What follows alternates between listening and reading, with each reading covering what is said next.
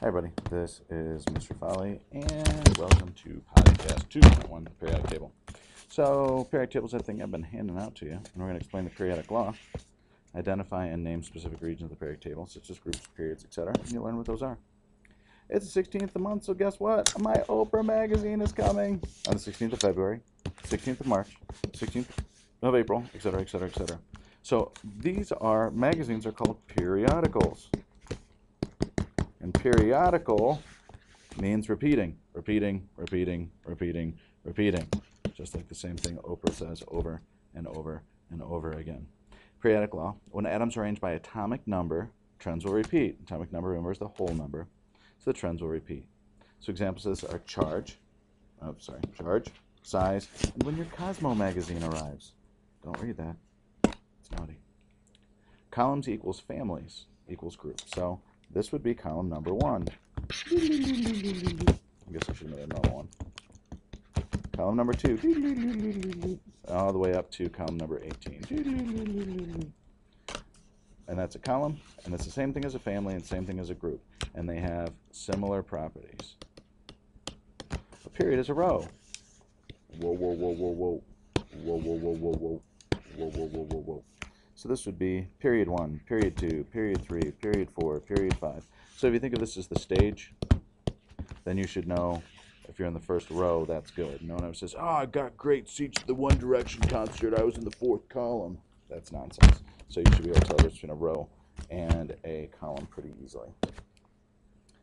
Series are special, like The Simpsons. So a series would be there's a transition series. So you guys are going to have to draw yourselves or print a whole bunch of periodic tables in your notes. And there's the transition series. And here are the inner transition series.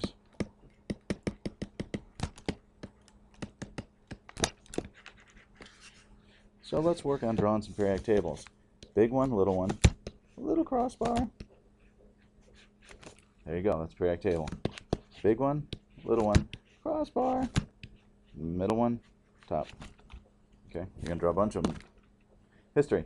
Dmitri Mendeleev saw trends when arranged by atomic mass. Remember, that's what he did. Oops, but close. He predicted elements and their property before they were discovered. Today it's arranged by atomic number, which remember, number of protons. Who says science doesn't change? Nobody says that. Charge is periodic, so that means that it will repeat. So hydrogen is +1. Helium is 0. Lithium is +1, +2, +3, 0, -3, -2, -1, 0. Next row, +1, +2, +3, 0, -3, -2, -1, 0. +1, +2, skipping this middle part, +3, 0, -3, -2, -1, 0. So I can label the tops of the columns and know it fits for everything. And you need to know these. Okay? +1, +2, +3, -3, -2, -1. Regions of the periodic table. Metal, non-metal, metalloid. Now, you should know that iron is a metal. And here's my little dividing line.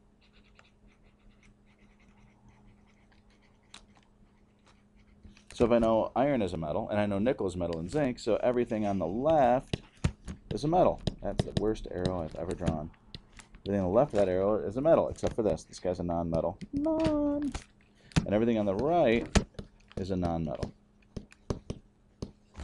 But there are some metalloids in there, and a metalloid has 2 sides on a step. So I've shaded in my metalloids.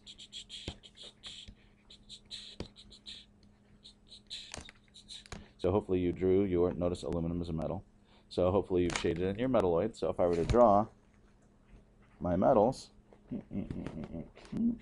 there's my metals. And then my non-metals would be little hydrogen. And then metalloids are on the staircase, so it would just be the... Okay.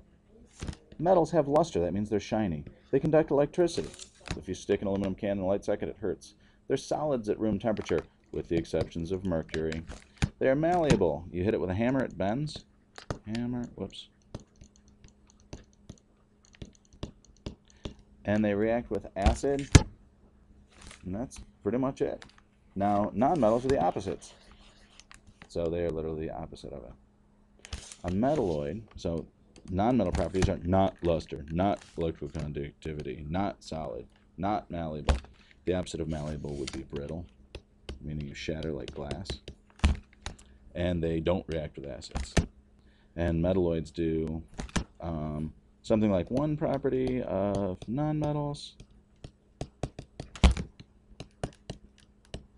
and one property of metals.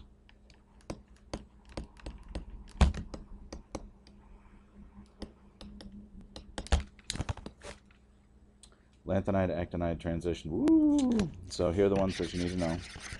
And I told you these already. So this is I have a little review. This guy right here is your transition metals. These guys right here, the X's, are your inner transition metals. And that's all you need to know. Woo-hoo-hoo! Just for fun.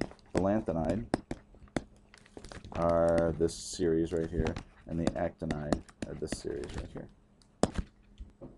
Ohana means family. Lilo and Stitch taught me that.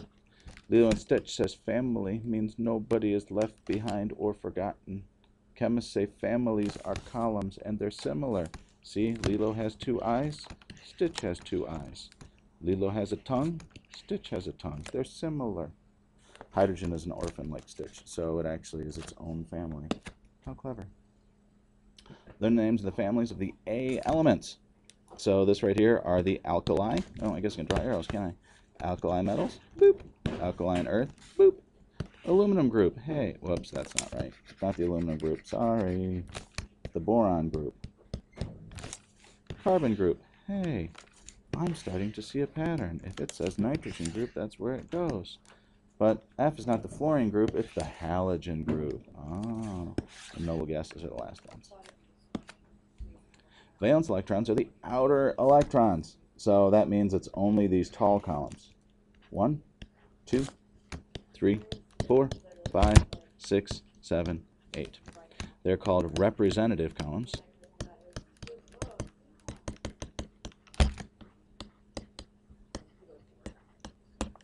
Okay, so they're the representative columns, and they're also called the group A. Now, if you notice, these guys are losers, never even remembered. Loser, loser, loser, loser, loser, loser, loser, loser. Not representative, not group A. So if I'm in the same family, we'll have similar sizes. Yay! If I'm in the same, we'll have similar reactivity. Yay! We'll have identical charges. Yay! You learned to wet my pants in 2nd grade, waving my hand in the air to ask to go to the bathroom. Oh, wait, that wasn't me. That was Delia. Oh, I'll be different from my neighbors on my left and on my right. Are these traits periodic? Size, yes. So size gets big, small. And then you get to the next row, it's big, small. Then it goes big, small. So yes. Charge, yes, we know those charges. Reactivity, so what happens is yes, and we'll go into that in more detail. Periodicity is due to similar electron arrangements. Hey, that's in bold. I bet that's important. And it is. Review. There was too much writing in this podcast. It was a long one. Families equals groups, columns up, down. Periods equals rows. Traits change but repeat. Yes, need to memorize the groupings. We will spend a ton of time with this. What is periodic law? When atoms are arranged by atomic number, trends repeat. That is the end of this happy podcast. Toodles. Hey, that's periodic.